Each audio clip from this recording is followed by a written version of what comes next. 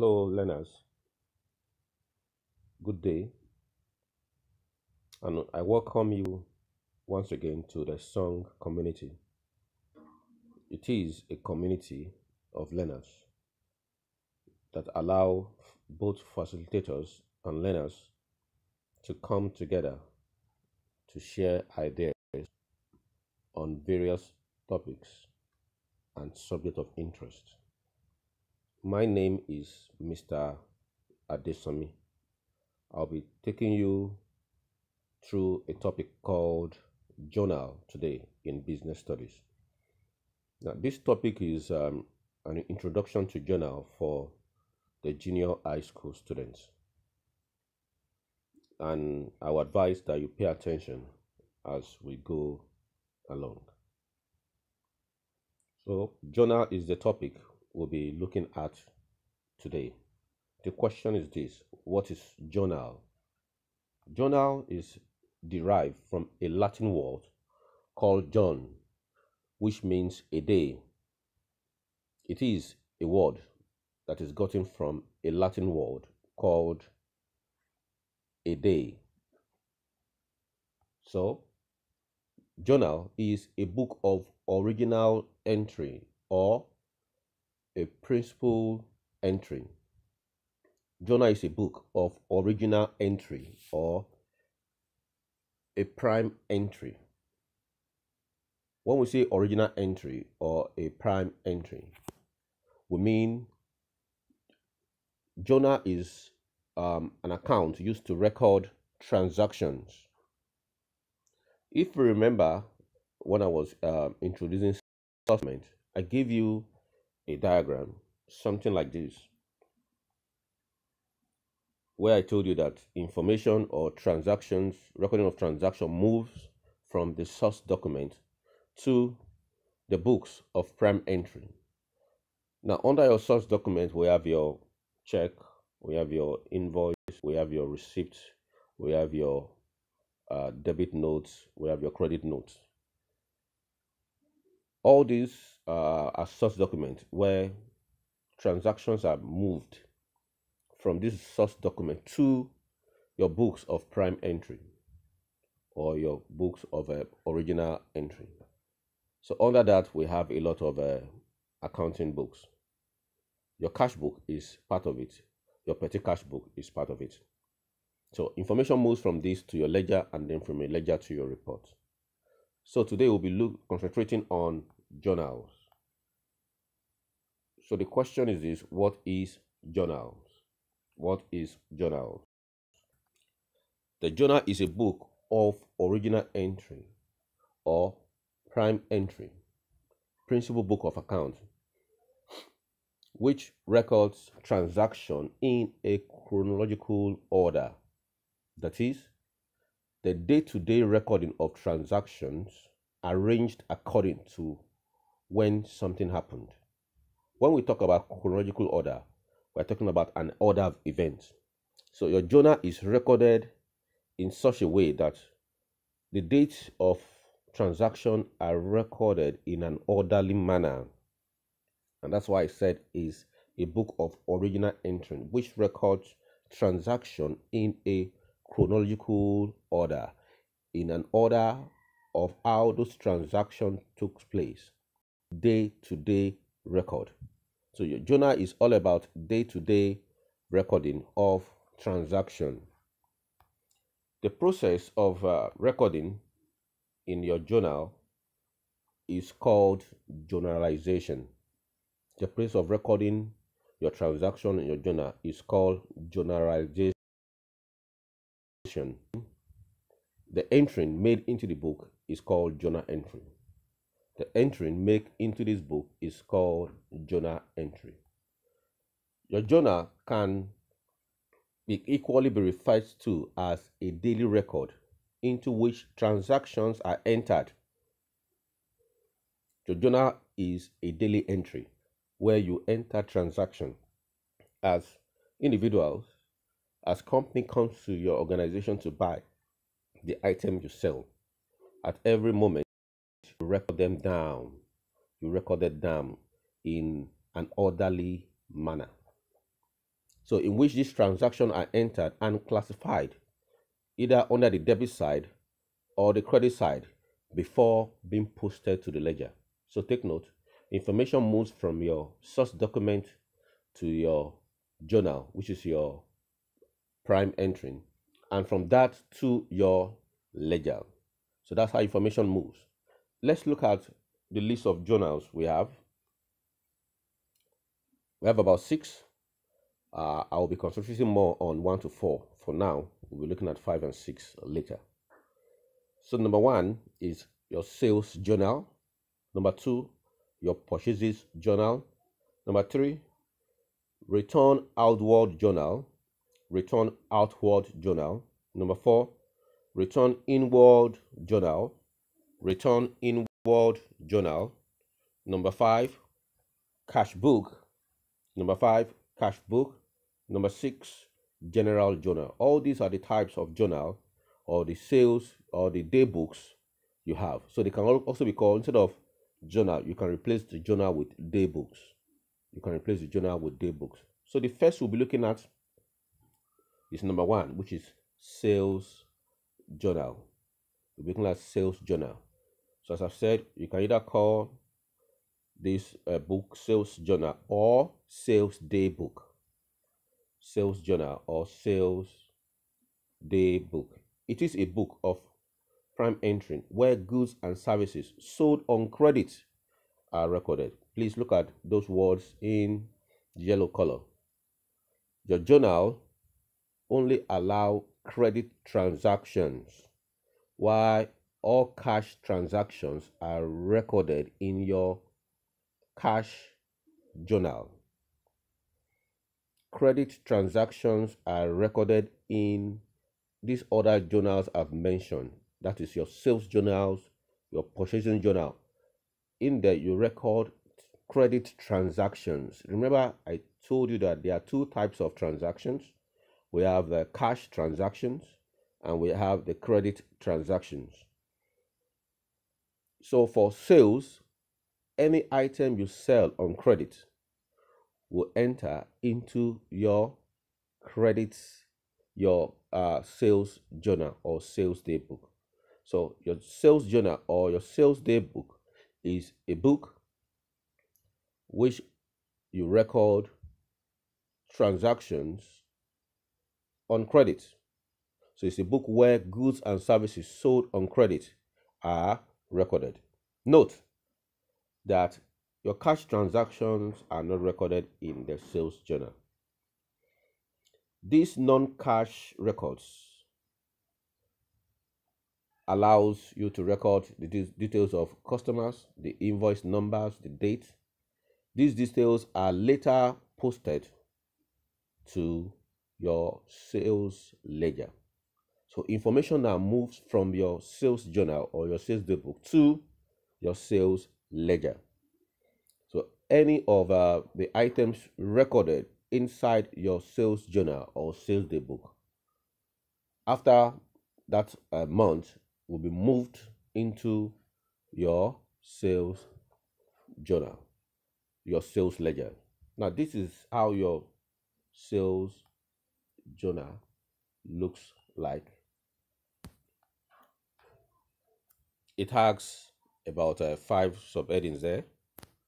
We have the date, we have particulars, we have folio, we have invoice number, we have amount, and we have total amount.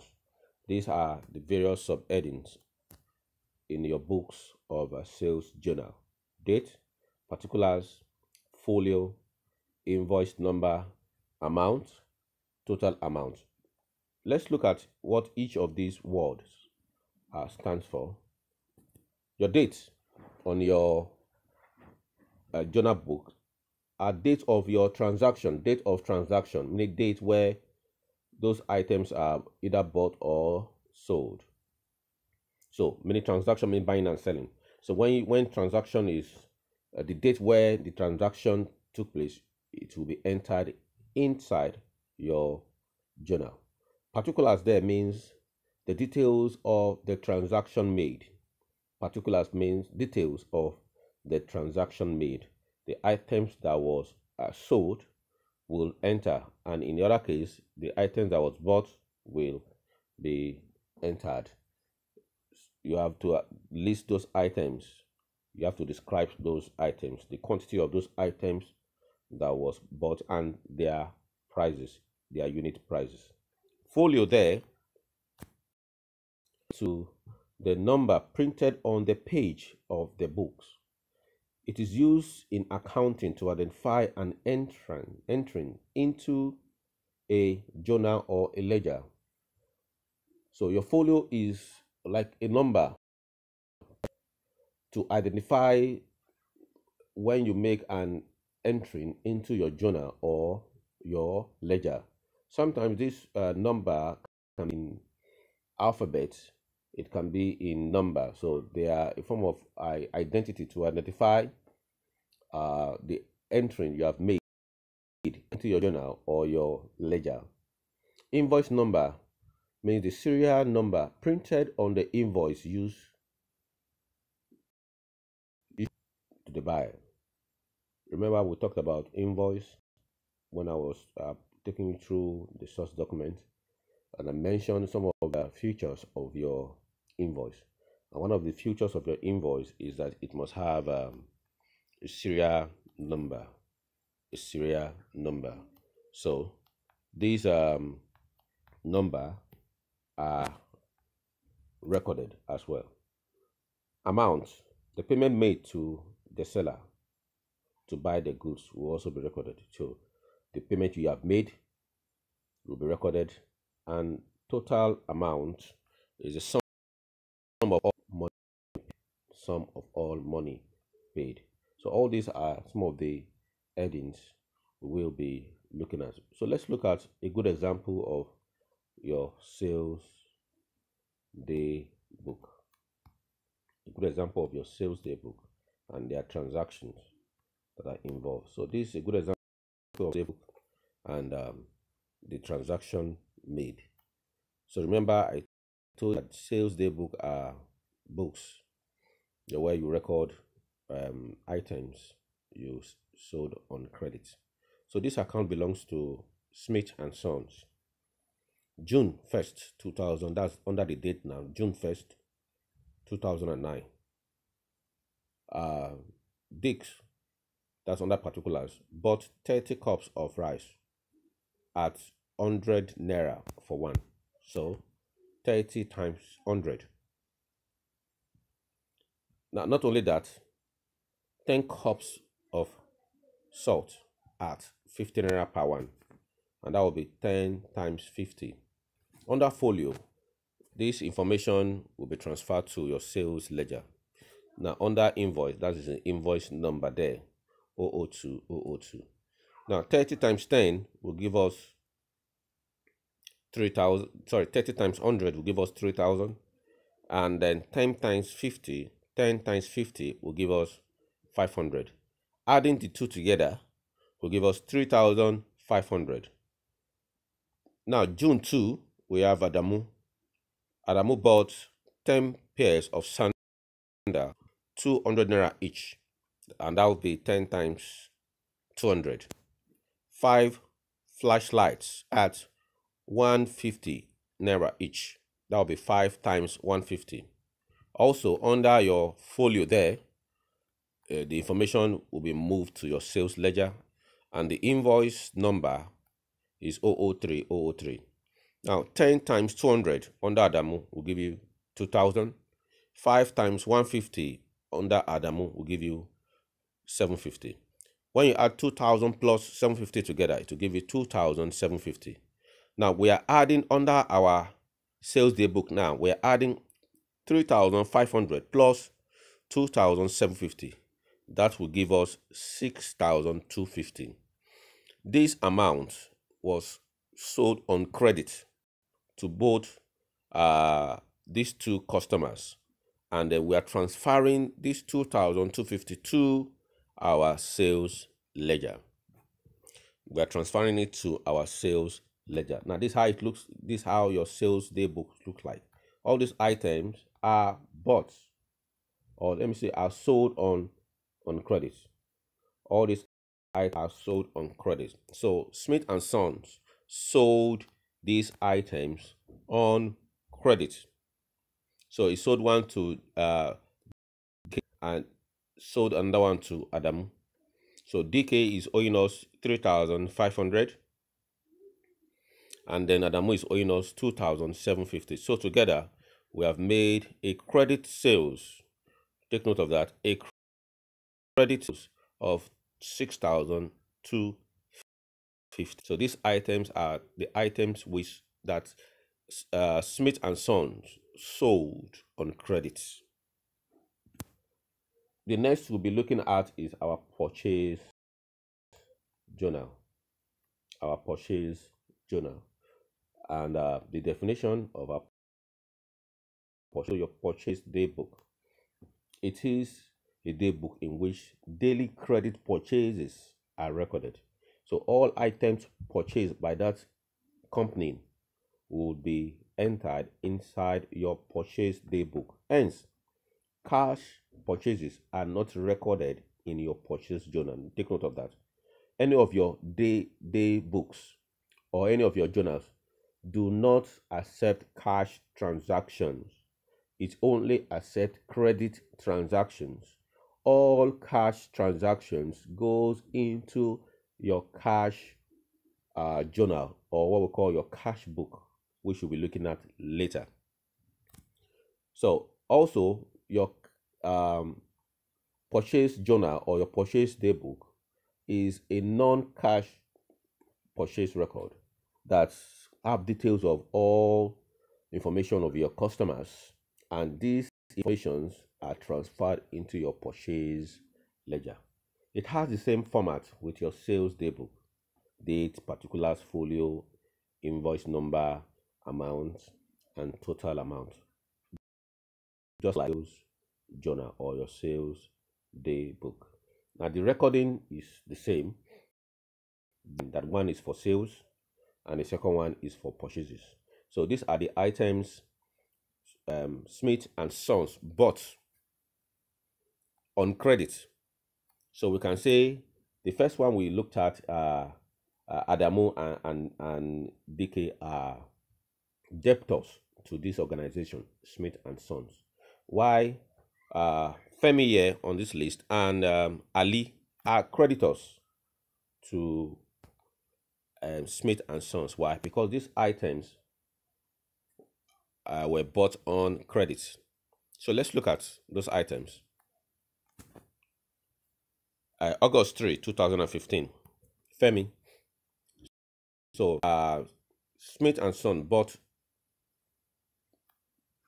20 cups of beans at 100 naira each from Femi, and of rice at 50 naira each from Femi. So 20 times 100 will give you 2,000 there, and 20 times 50 will give you 1,000. Not only that, the same month, August 5, 2015, they bought some items from Ali as well on credit. Meaning Smith and Son bought these items from Ali on credit. 20 pairs of shoes at 300 naira each. 5 150 naira each. So when we times 20 times 300, 6,000, 5 times 150 give us 750. So altogether 2,000 plus 1,000 will give us 3,000. 6,000 plus 750 will give us 6,750. Altogether, when we add this together to give us 6,000, meaning when we add 3,000 plus 6,750 plus 9,250, these items will be transferred to our purchase ledger. So these are creditors. These are Sons and Smith creditors. These are the items Son and Smith bought on credit from Femi and Ali. Why? Let me go back a little. Why these items are those items that Smith and Son sold on credit. So we can say DK and Adamu are debtors to and Sons because those items were sold on credit to them. Why? Under your policy, Femi and Ali are Femi and Ali are creditors. Are creditors. So let's move on to return inward journal. Return inward journal. So what are return inward journal? Another name for your return inward is your sales return book. Is your sales return book. It is a book used for recording details of goods brought back by customers due to one reason or the other. It might be reason of wrong color, wrong size, quality, or damage. So when your customers return goods back to you, you enter those items inside your sales return book or your return inward book. So like name imply, return inward. That's how to know return inward. So when goods are returned back to you, it is called return inward. Take note of that. Return inward. Sales return. They are the same thing. So when your customers that bought an item from you return those items back, you record those items under your return inward journal or your sales return book.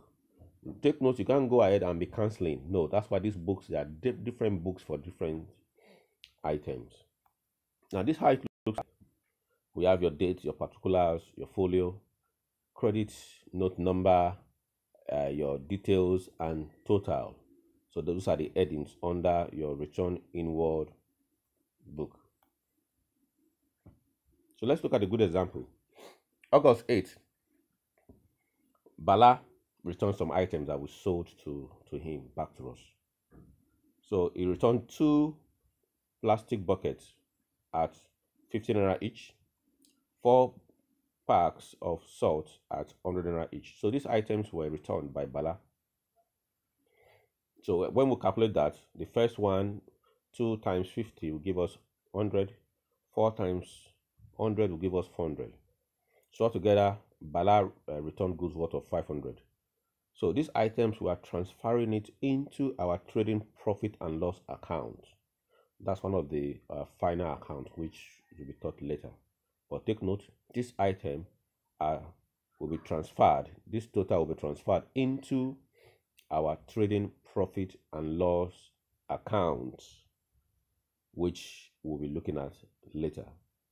So take note, your return inward journal are items that are returned by your customers due to one reason or the other. It might be wrong color, the goods are damaged, and then they want to return.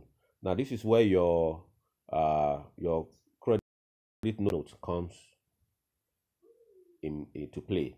So when a customer return an item to you, immediately you take note that that customer have returned those items to you. You find out why he's returning those items first.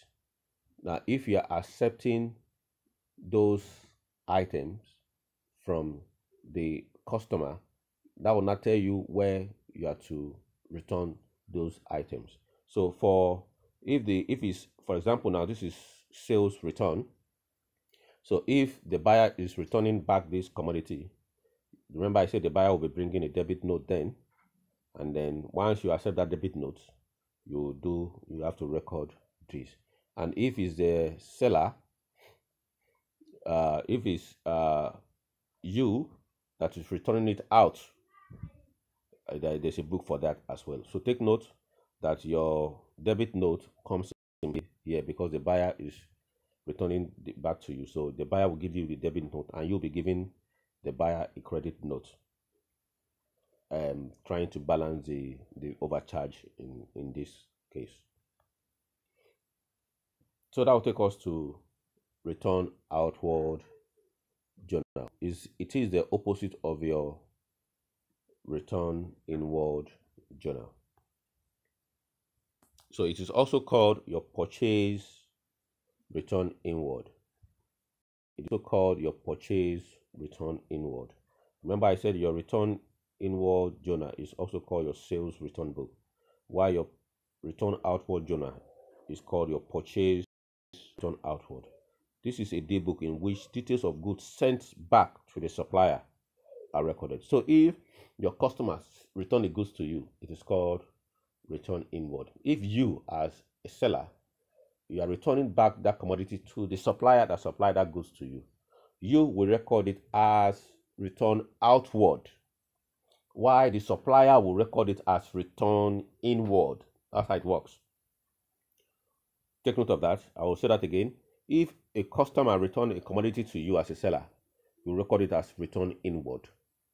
Now, if you are transferring that goods that the seller, the buyer returned to you, you are taking it back to the supplier, you record that item as return outward, while the supplier will record it as return inward.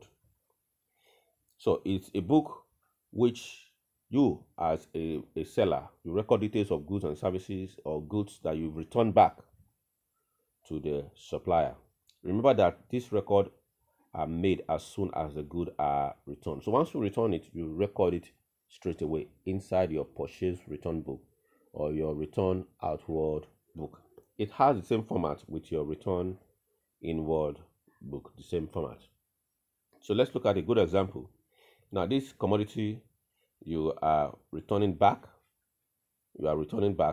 So I'm also assuming that your supplier is Bala. That's your supplier. So you're returning these goods back.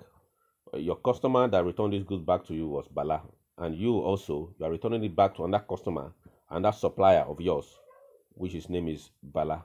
So these items are the one you are returning back: 2 plastic plates, 2 pack of sugar.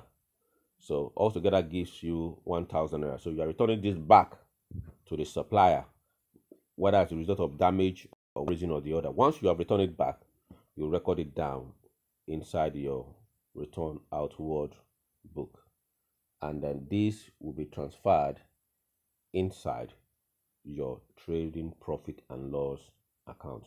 So far, take note, we've looked at 3 separate books, 4 separate books. We look at return. We first started with a sales day book, or what we call sales journal. I told you that it is a book of your prime entry where you record goods and services you have sold on credit. So when you sell goods on credit, you record it inside your sales day book. Your purchase day book, when you purchase items on credit, you record inside your purchase day book. Your return inward, if a customer returned the commodity back to you, you record it inside your return inward journal, which is also called your sales return book. Now, if you are returning that commodity back to your supplier, you record it inside the outward, because the commodity is going out now, return outward journal or your purchase return book. So I want you to try this assignment in your own word. Make more research yourself. What is journals? Give other names for journals. List and explain the 4 types of journals that I have discussed. Now, in my next class, we'll be looking at some other interesting topic, how it relates to your. So continue reading and make sure you are the best in what you are doing. Thank you.